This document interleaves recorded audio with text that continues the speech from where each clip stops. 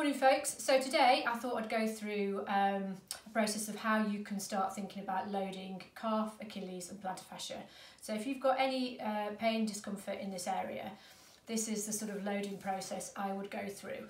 I'm going to go through from the very acute phase because some of you might have overdone it, you might just find Achilles is really sore, plantar fascia is really sore, and actually you want to start off with some very, very basic exercises.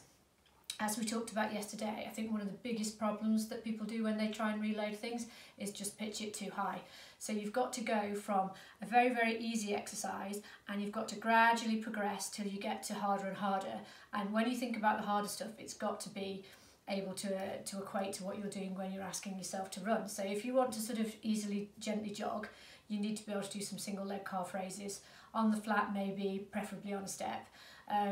If you want to be able to run harder and sprint, you need to be able to be doing some jumping and hopping. So if we start off with some very, very basic stuff, if we've got acute calf problems or acute plantar problems, even if it's really sore, you can still start loading.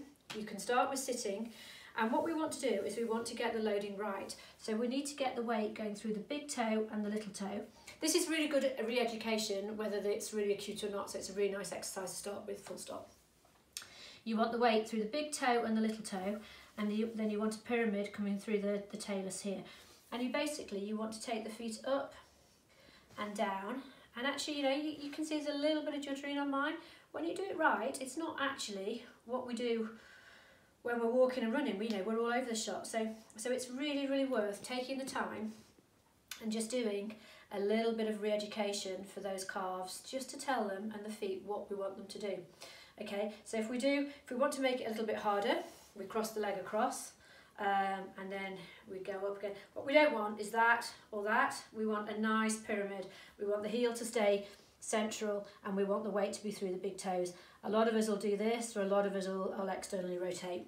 So it's worth just thinking about that, getting it right. So that's your sort of very, very basic exercise. The next one is just to do a little bit of isometric work. So it's very, very slow, very, very controlled. You can go up a little bit, hold it, up a little bit more, hold it. Because we're not moving a lot through range, it's much less irritable than actually if we're trying to do sort of full-on calf raises. So we just hold it and we just start to challenge the calves in different points of the range. We hold it at the top, we come down a bit, we can go up a bit, we can go down a bit, and suddenly you start to think, oh, my calves are working here, they're getting a bit tired. Okay, and the next phase from that is you can actually start doing that on one leg. Really slow, gentle holds. Notice how slow and controlled it is. There's a big temptation for everyone to do these things too fast. It's okay to hold on because at the moment we're not testing your balance. So once we've done some slow controlled stuff, you can then just go to some two-feeted up and down calf raises. So a little bit more dynamic, but we're still on 2 feet. So it's still relatively easy and it's not too hard an exercise, okay? Once you can do 2 foot, I do need to hold on a little bit, you can start progressing to 1 foot, nice and easy. Okay, you think, right, I can do that. The key is, when you've got any acute sort of injury, you don't want any, you want minimal pain and you want no pain the next day. So it's no pain after 24 hours and you know you've pitched the exercise just right. Okay, so we can do that, that's fine. What can we move on to? Let's move on to our step. Notice, I'm not doing anything that we need the gym for. All this you can do at home. We could go through some isometrics in the gym and using all the funky equipment, but at the moment we don't have that. But you've all got step. Okay, hopefully this will hold me. So then you just start going up and down on the step, and then you can, it's not very stable, then we can progress to 1 leg on a step. Oh, as I said, not very stable.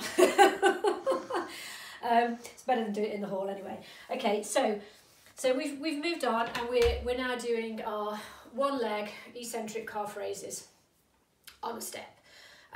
It's really good to make them really slow, really controlled. I couldn't do it slow and controlled because I think the step was going to fall over, but the slower you do it, the more you load the whole of that tendon. You'll load the whole of that Achilles tendon through range. Now, I'm sure there's lots of you out there that have got plantar fascia problems. If you have, this is your best friend. I have done a separate blog on plantar fascia, so if you want to have a quick look at my YouTube channel, then there is a full sort of about 15 minutes on plantar fascia, so you have a look at that. However, the one take-home message is you do the same exercises, but you add this in. So this is a rolled up towel. Tea towel is perfect. Okay, and you start your exercises. You start off exactly the same. You load them exactly the same way, only you put your toes on the towel.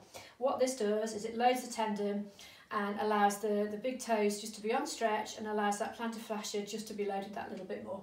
And then same thing, you can just do your calf raises. Should be nice and slow and nice and controlled. Okay, so that's another take-home message from today. That's a really good one. So what's next? And how do we know, are we good enough to run?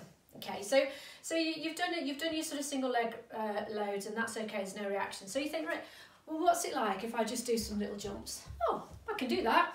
Okay, do some little jumps. What's it like if I go onto one foot? Okay, yeah. Go onto the other foot, that's okay. And we can do 3, 2, and you think, okay, that's not too bad. I can try a little bit of that at home and think, right, okay, so now I need to challenge that jumping a bit more because that's okay.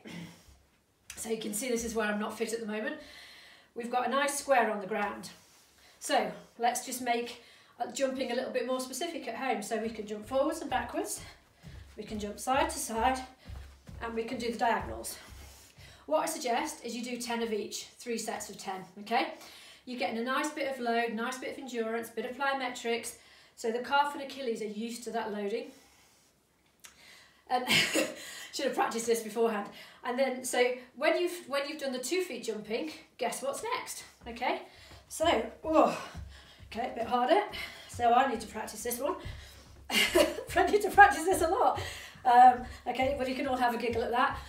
But anyway, you get the picture. Side to side, forwards, backwards and diagonal. So that's your, I would say, one of your final phases. And then go in the garden. Hop in straight lines. Jump in straight lines. Do a bit of bounding. And all that will really, really help build up that strength and endurance in your calf and Achilles. If you're prone to calf problems, as long as you know where the cause of the calf is, then these are really good things to build up, especially Achilles problems, plantar fascia. We can call any of those things. These are all excellent exercises. Obviously, what we've got to look at is what's the cause of the calf problem. Sometimes it's higher up. If it's higher up, you need to target the core. You need to target what's going on up there, because if that's not strong enough, the calf will be overloaded. Okay, that's it, folks.